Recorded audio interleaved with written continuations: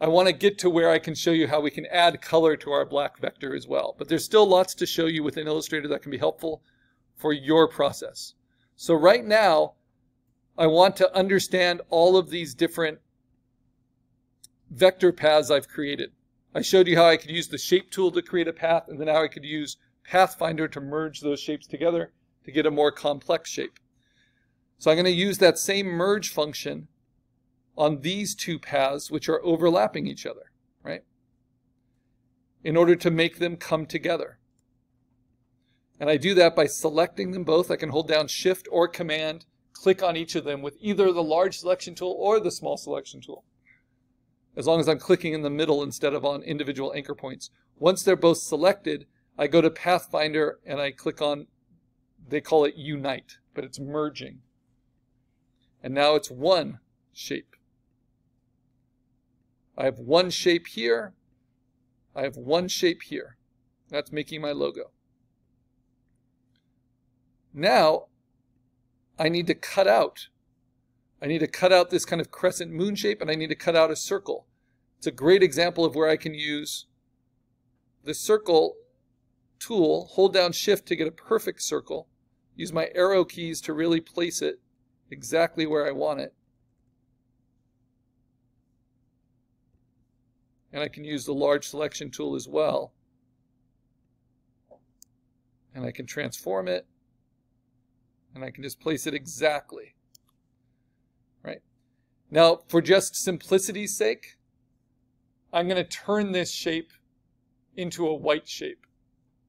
But for our black shape logos, we don't want any white shapes. But so that I can see what it looks like, making it a white shape on top of black shows you where I want to punch it out. Make sense? And for simplicity's sake, though you don't need to do this, I'm going to select all of those. I might as well move my crown too. All of these so far, and I'm going to move them onto the gray background, off of the white artboard and onto this gray. Because I don't want there to be any white. I want there just to be black shapes. So now this is how you use Pathfinder to punch out a foreground shape from a shape behind it. I select them both. They're overlapping. I go to the Pathfinder tool. I can find it under Window. And I do the next function, which they call minus. So you have Unite. And if I click Unite right now, the whole thing will turn white and that eye will disappear. That's because Unite will take whatever the layer is on the topmost path. It will make everything match that path and blend into it. Command Z. But if I use minus, it will take away whatever is on top from whatever is underneath it. The thing to remember with minus, it's incredibly useful, but it's designed to cut one path from one path.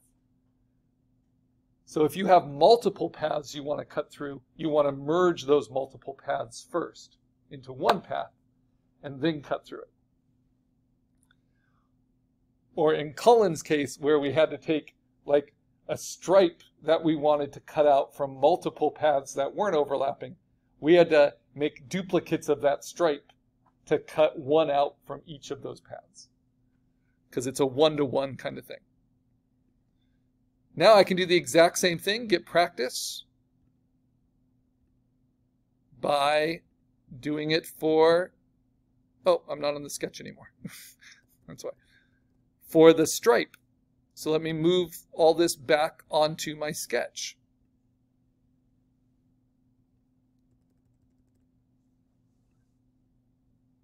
Line up that eye.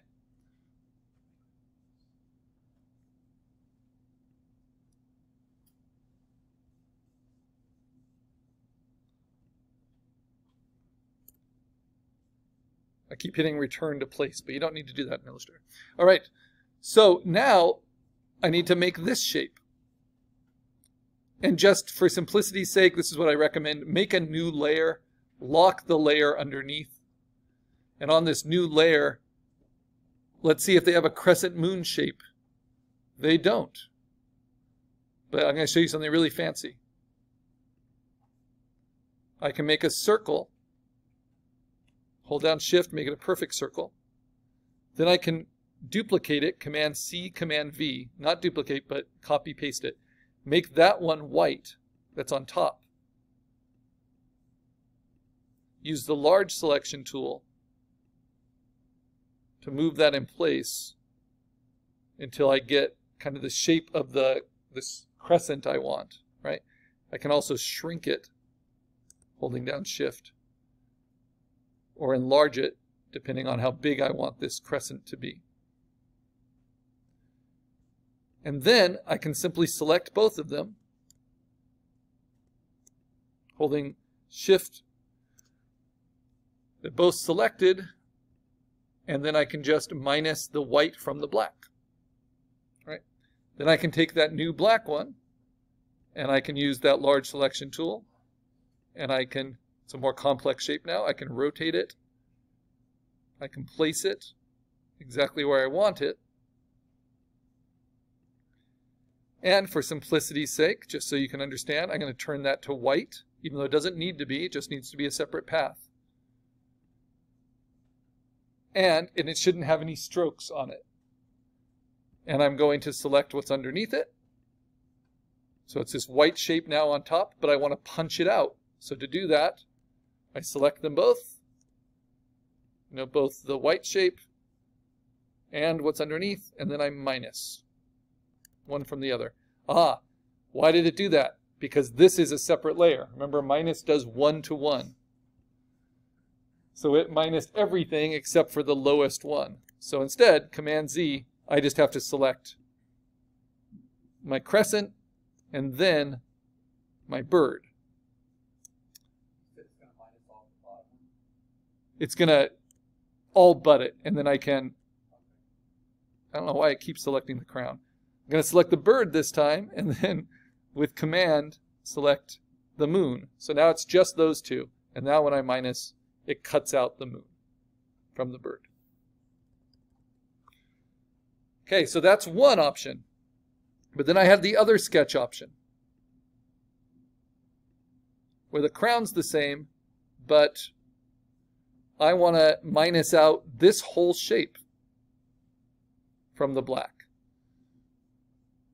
So it's actually going to look a little different.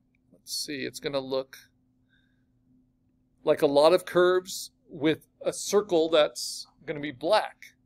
So I'm going to lock these paths. I'm just trying to show you some different ways. And we'll learn more on the next assignment. And then turn them off. They are locked. Make a new layer, just for my own organization. And I'll start with the circle. That's easy enough, using the shape tool. So I've used the pen tool and I've used the shape tool so far to make paths. And I've always had the stroke turned off. Now I'm going to use a tool called the pencil tool. And you'll find it underneath the brush. Don't ever use the paintbrush tool. Not for me. The paintbrush tool works with strokes. We're going to learn how to use what's called the blob brush, which I much prefer, which makes fill paths instead. But we'll do that on our next assignment. So the pencil tool is my favorite tool in Illustrator. And you're going to soon see why. First of all, it's like a free-form pen tool. A pen tool where you can just click and drag. And as long as you end where you started, it will close the path.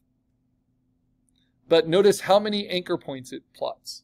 Probably way more than you need.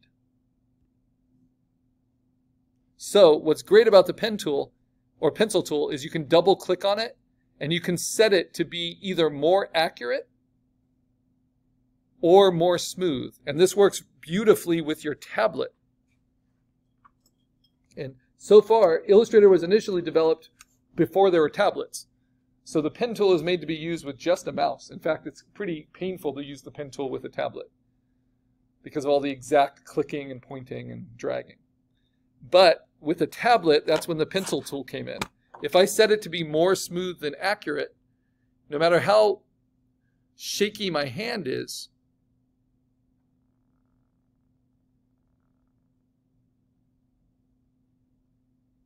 it's going to simplify the anchor points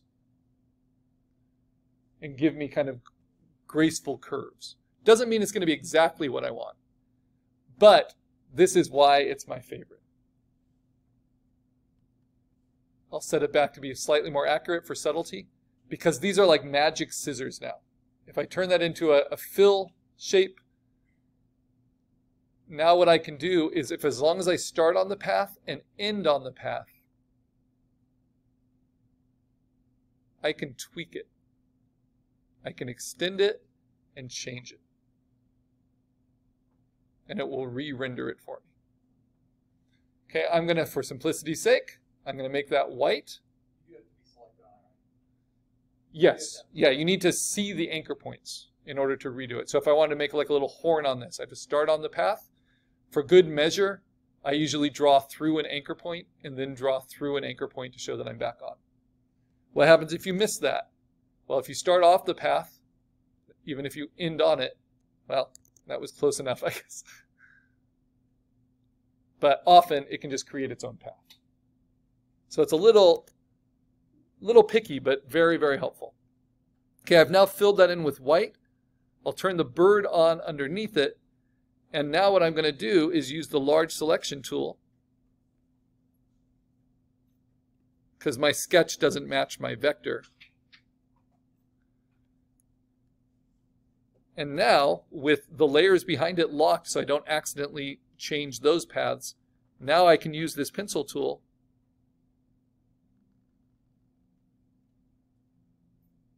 and reshape it. And I can do it section by section if I want.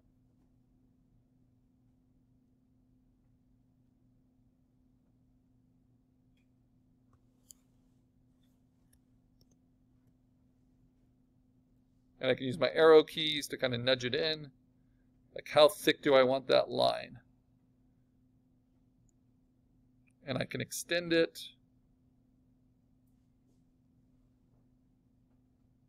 I can taper it off. So let's say about like that.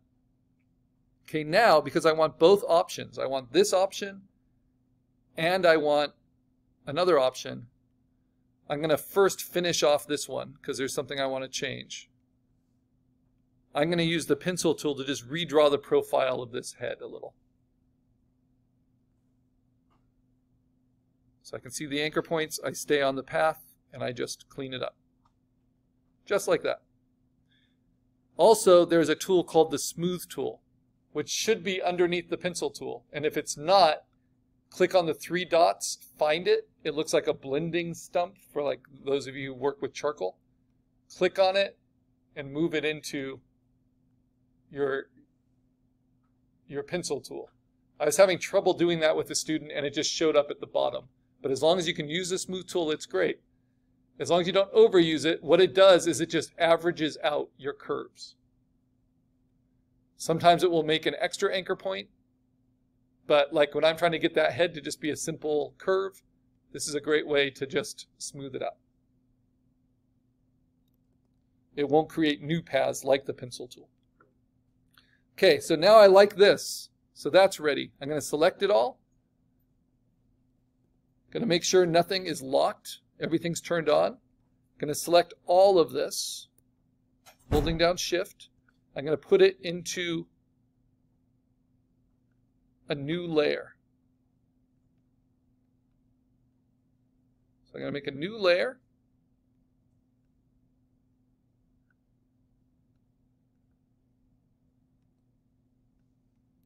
Ah.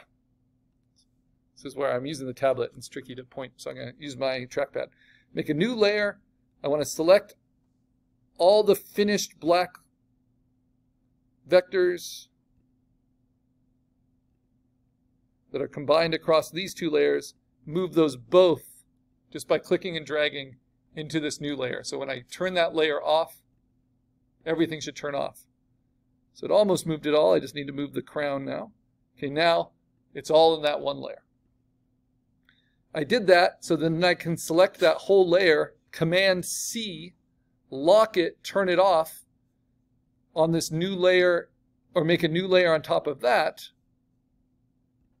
and then say Edit, Paste in Place. And now this is the one I'm going to modify with my white skull. Okay, so what do? I'm going to lock the eyeball